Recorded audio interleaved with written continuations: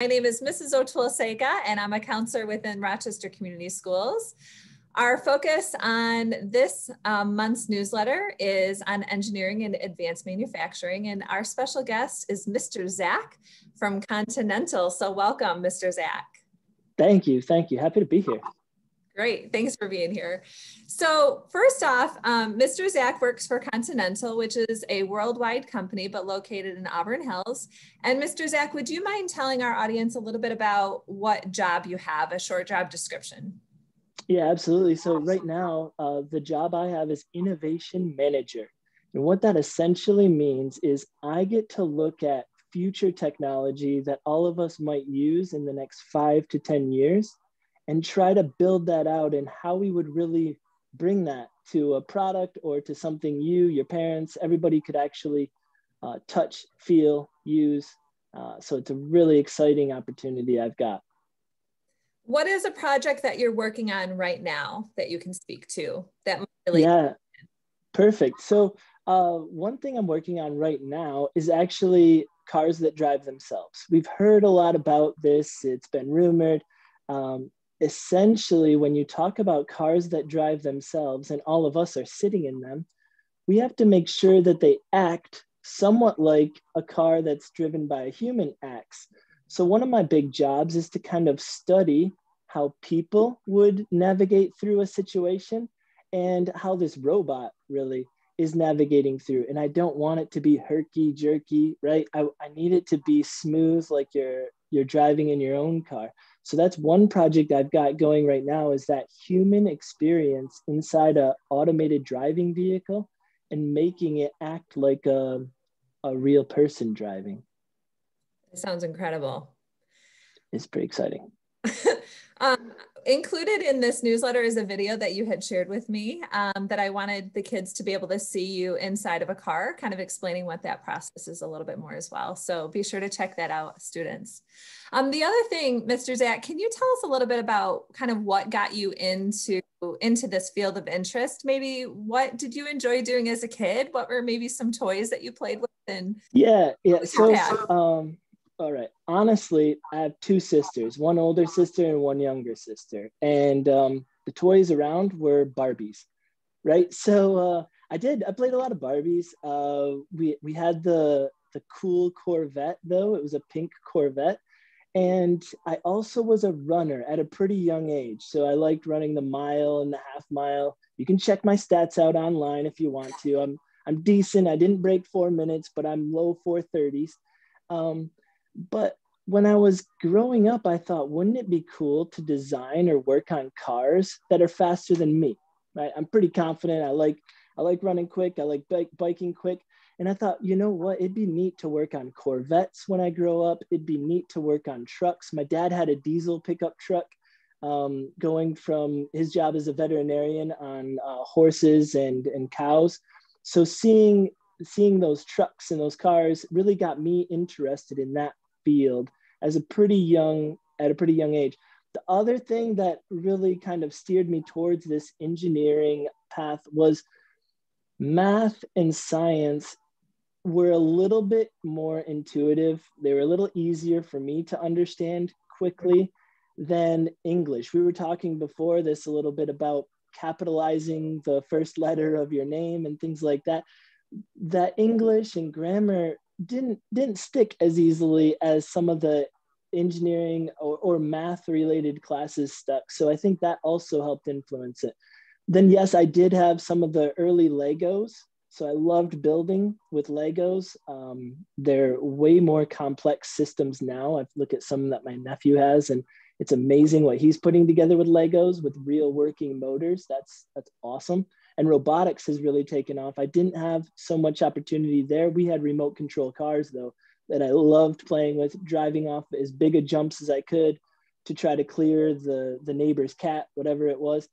And the other thing that I really enjoyed was painting or drawing, right? And so having that creative outlet to draw something on paper and then go try to build it, right, with a Lego or something like that. Or my dad had a nice wood shop in the basement, so trying to cut pieces on the jigsaw to make that boat or whatever.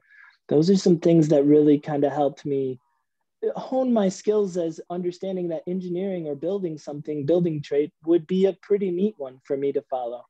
Mm-hmm. So just to plug also, we have Lego League for our younger kids in the school district. And then we also have robotics as our kids start to get older. Cool. Yeah, lucky. so yeah. they are lucky, some different advancements, I guess, within the area. Can you speak to maybe a class in high school that you took that you feel, it sounds as though math classes, certainly. I'm wondering if maybe a physics class or intro to engineering also kind of help yeah. in this type of path? There's two that pop to my mind right now, actually, for what I do in my career, right? I have to sell a vision. I have to sell an idea to everybody around me that this is going to be the way of the future.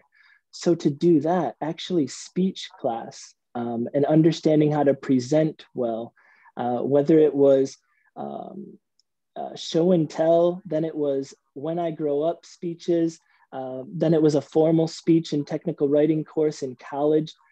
Those really helped me be able to tell the story for this future vision.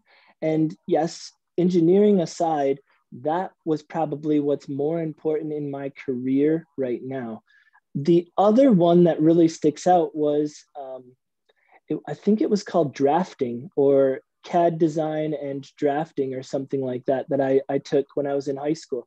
And there we actually got the opportunity to draw on Autodesk or AutoCAD or whatever, a house design. And the winner of the class got their house built for Habitat for Humanity. I didn't win. My house didn't get built. I think I had a little too much decorative pieces in the foyer or something like that. But that taught me that you can draw, you can create and produce yourself a living there. So actually, when I looked at careers, architecture was right up there with engineering. And it just really fell down to what was a better fit for my university career and what universities had what to offer for that career outlook. And then looking at who did that. So I had an aunt that was an architect, or I guess it'd be my aunt's sister that was an architect. And I had a neighbor that was an engineer, and kind of asking them what really helped there. But I would say speech class, understanding how to present, show and tell your ideas, get others excited about what you have to say. I know that's not always a good thing. We got to be quiet and listen. Active listening is a very important part of speaking and presenting. And then I would say this CAD or intro to design was another thing that really helped steer the ship a little bit towards that engineering. And you've touched on a couple of things, classes in school, toys that you've played with, but also you touched on really speaking to other people around in your circle, or maybe even job shadowing, taking a look at what somebody's job is to help really define what you're interested in. And along the way, it sounds like you know the importance of really refining your skills and your interests to find that career that makes the most sense for you. So that is something we talk about a lot with our students. So okay, yeah, it makes sense. But I love that kind of touched on all those pieces. So thank you for that. The other thing that you touched on a little bit, a question that I typically like to ask people in certain professions is, what different personality traits do you feel like you have, or skills that you have that really benefit you being in the job that you're in? Yeah, so there's a wide range of engineering talent that you're going to find, or those in a technical career like myself that you're going to find. You're going to find some that are very introverted. They can very well focus on a task and be pretty quiet with their work. They can be pretty quiet about their creativity. I'm not that. I have a hard time being quiet. I have a hard time not getting very excited about a certain thing, a topic, whatever. And I'm very curious. And the curiosity, I think, is one that crosses all bridges of what I do. If you're not super curious and you don't like to challenge things, show me why that doesn't work.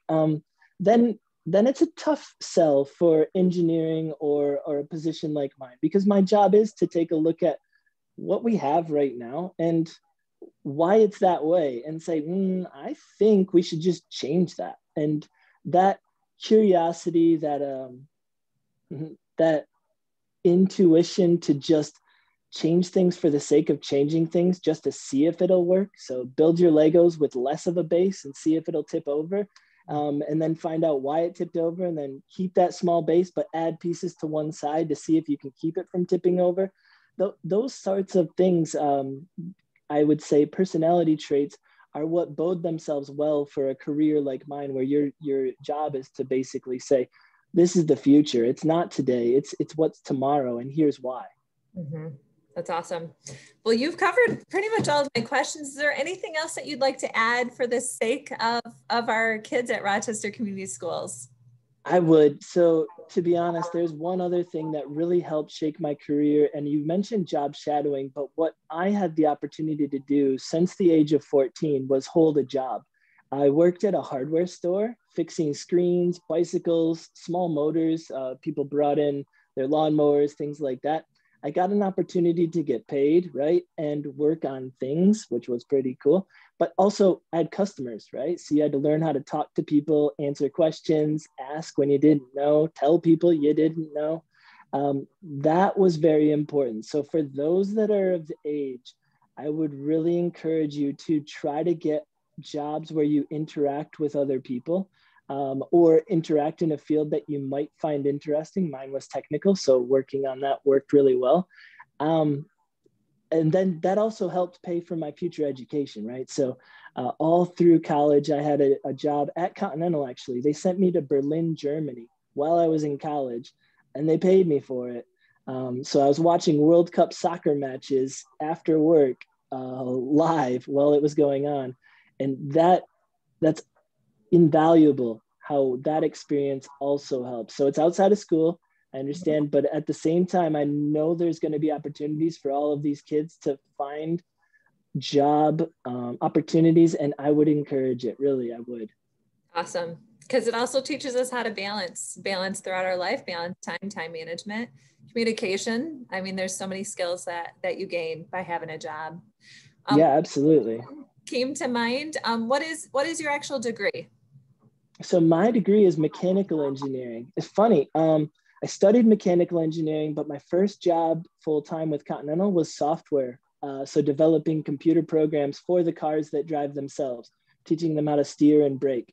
It was more adapting what I knew about mechanical systems that gave me that opportunity. If I would have said, no, sorry, I don't know anything about software and gave up, sure, that could have been a chance, but I didn't take it that way. I took it as, okay, I don't know much about software right now, but I know about mechanical. And so that was the degree I chose. I think mechanical engineering gives you robotics, give you a really wide range of tools to use. And that's what it's really about when you're trying to find a career.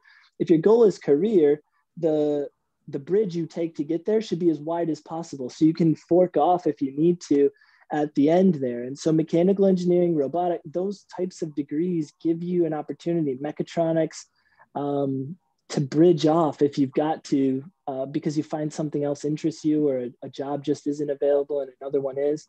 So I think it's be broad there if you can. So just to add another, you said mechatronics. We offer mechatronics through Oakland Technical Campus for those of you that are interested, which is an awesome opportunity for our juniors and our seniors. And there are many, many jobs in mechatronics, from my understanding. There are, yep. Many. Thank you so much, Mr. Zach. I think our community is going to learn a lot from you, and you just sharing your pieces on the car and how to make them more human without the human in it. Well, the human's in it, but without the human driving it. Yeah. Fascinating. So thank you so much. I appreciate your You're welcome. Oh, my pleasure.